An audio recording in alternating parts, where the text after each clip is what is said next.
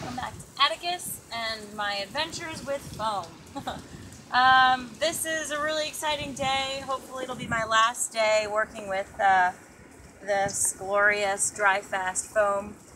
This is our last V-berth panel, and what we did was essentially we laminated a bunch of pieces of excess foam together.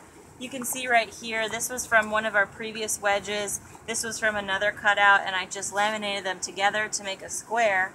And I did that with three pieces, and then I just used that as one long piece. So this used to be just a mess of angles and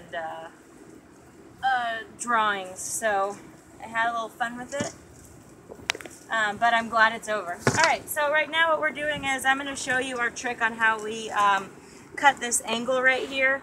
Our blade is only about 7.5 inches, so it won't actually make that cut. As you can see, it's off by just about 1/2 inch right here.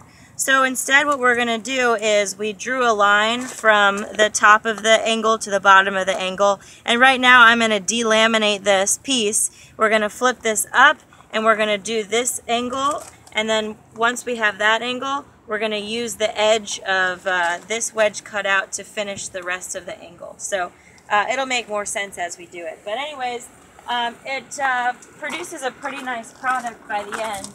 This is what the finished product looks like. So as you can see, it almost looks like as if we had cut it with one stroke and one go around. But this is actually step 1 and step 2.